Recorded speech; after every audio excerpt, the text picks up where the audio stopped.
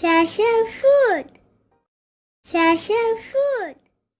அனைவரும் நலம் பெற வாழ்த்துக்களோடு ஆரம்பம் செய்வோம். குழந்தைகளுக்கு தேவையான முருங்கைக்காய் சூப், முருங்கைக்காய் கூட்டு என 2 வகையான ரெசிபிஸ் ஒரே பேன்ல எப்படி செய்வது பார்க்கலாம்.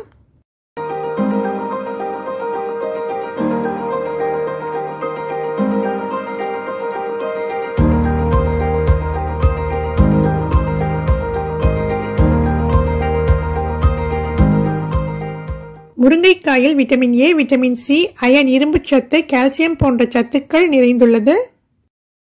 முருங்கைக்காயில் உள்ள கால்சியம் சிறுவர்களுக்கான போன் வளர்ச்சி, எலும்பு வளர்ச்சிக்கு உதவுகிறது. வயதான பிறகு வரும் மூட்டு வலியை குறைக்கிறது.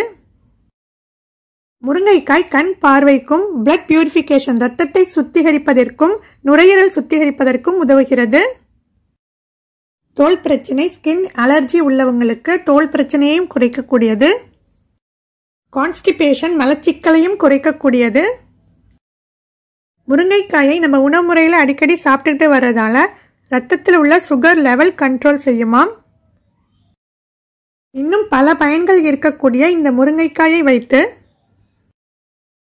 வெஜிடபிள் சாப்பிடாத குழந்தைகளுக்கு முருங்கைக்காய் சூப், முருங்கைக்காய் கூட்டு என 2 வகையான ரெசிபிஸ் ஒரே பேன்ல எப்படி செய்யறதுன்னு பார்க்கலாம்.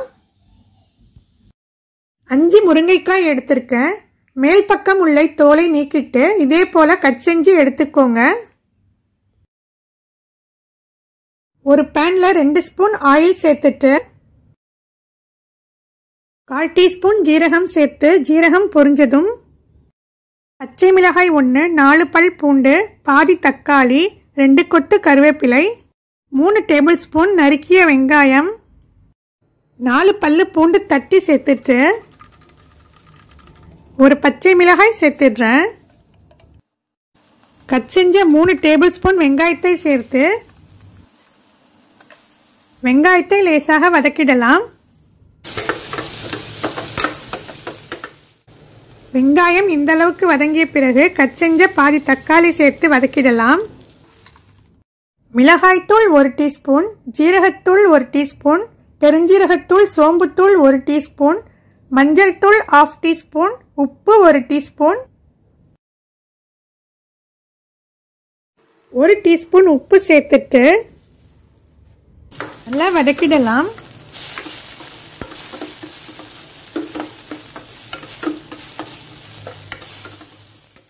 5 முருங்கைக்காய் எடுத்ததற்கு இறால் 6 பீஸ் எடுத்திருக்கேன்.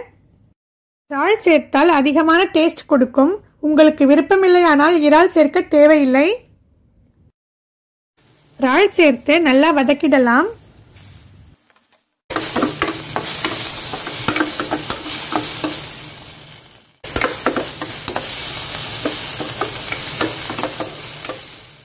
கட் செஞ்சு எடுத்து வச்ச முருங்கைக்காய் சேர்த்திடலாம்.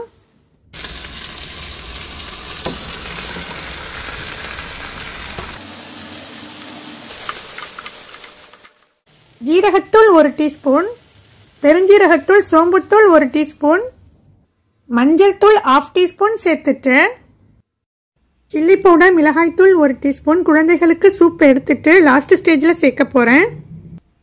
உங்களுக்கு தேவைப்பட்டால் இந்த ஸ்டேஜில் மிளகாய்த்தூள் 1 டீஸ்பூன் சேர்த்துடுங்க.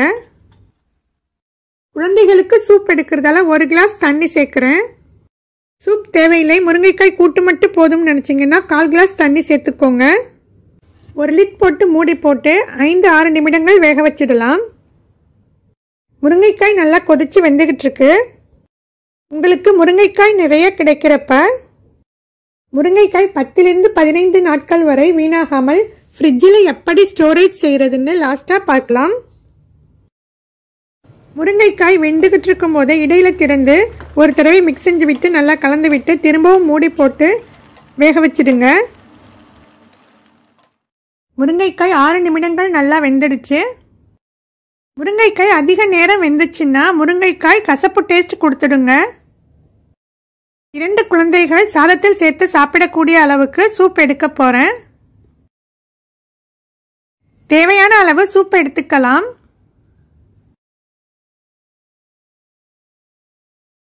இரண்டு பேர் சாதத்தில் சேர்த்து சாப்பிடக்கூடிய அளவுக்கு முருங்கைக்காய் சூப் எடுத்தாச்சு. முருங்கைக்காய் கூட்டுக்கு தேவையான நம்ம எடுத்து வச்ச 1 டீஸ்பூன் சில்லி பவுடர் சேர்த்துடலாம். உங்களுக்கு எவ்வளவு காரம் தேவையோ அந்த அளவு மிளகாய்த்தூள் சேர்த்துடுங்க. முருங்கைக்காய் சூப் நம்ம எடுத்ததால நீங்க டேஸ்ட் பார்த்து இந்த ஸ்டேஜில் உப்பு தேவைப்பட்டால் உங்களுக்கு தேவையான அளவு உப்பு சேர்த்துக்கோங்க. தேங்காய் விழுது 1 டேபிள் ஸ்பூன் அல்லது தேங்காய் பால் 2 டேபிள் ஸ்பூன் சேர்த்து 2 கொத்து கருவேப்பிலை சேர்த்து 1 நிமிடம் மட்டுமே வேக வச்சிடலாம். 2 டேபிள் ஸ்பூன் மல்லிக்கீரை சேர்த்து இறக்கிடலாம். குழந்தைகளுக்கு தேவையான முருங்கைக்காய் சூப் ரொம்பவே டேஸ்டியான ஹெல்தியான முருங்கைக்காய் கூட்டு என இரண்டுமே ஒரே பேன்ல ரெடி ஆகிடுச்சு.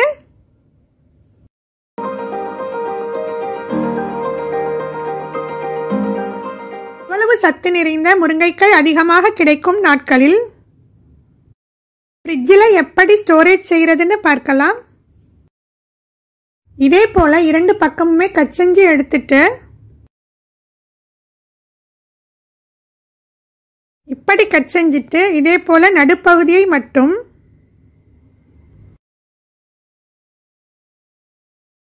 நம்ம கட் செஞ்சு எடுத்த முருங்கைக்காயின் நடுப்பகுதியை நியூஸ் பேப்பர் 1 இதே போல எடுத்துட்டு முருங்கைக்காயை நியூஸ் பேப்பர்ல நல்லா சென்டரா பார்த்து வச்சுட்டு நல்லா டைட்டா சுத்தி ஹோல்ட் செஞ்சிருங்க.